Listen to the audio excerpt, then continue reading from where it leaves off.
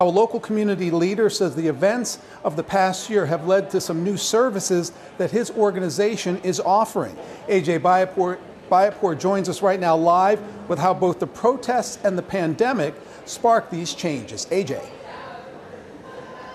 Yeah, George, everything that's happened over the last year, particularly a year ago on State Street, caused a number of people around here, especially black leaders, to reevaluate the way they've been doing things, and they say they really took notice of who was pushing hardest for a different way. At Mount Zion Baptist Church, Pastor Marcus Allen says service needs to go beyond Sunday. For both himself and State Representative Sheila Stubbs, one of their most vivid memories is young people leading many of last summer's demonstrations. Seeing how these young black females was leading the charge out front with these marches.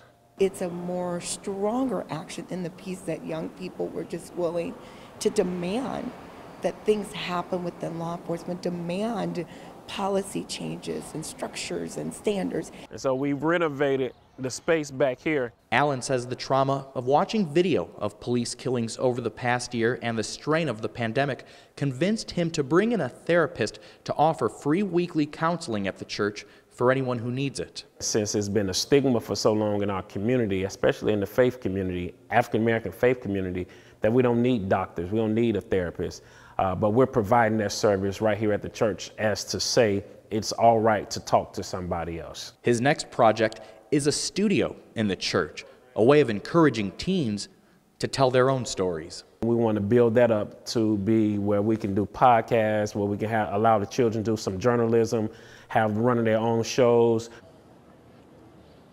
And Allen plans to transfer that studio to the new building for the church on the same site, which is set to begin construction next fall. Along those lines, he says he hopes the site of a state-of-the-art, black-owned building will serve as another source of inspiration for a generation now looking for its own way to change society.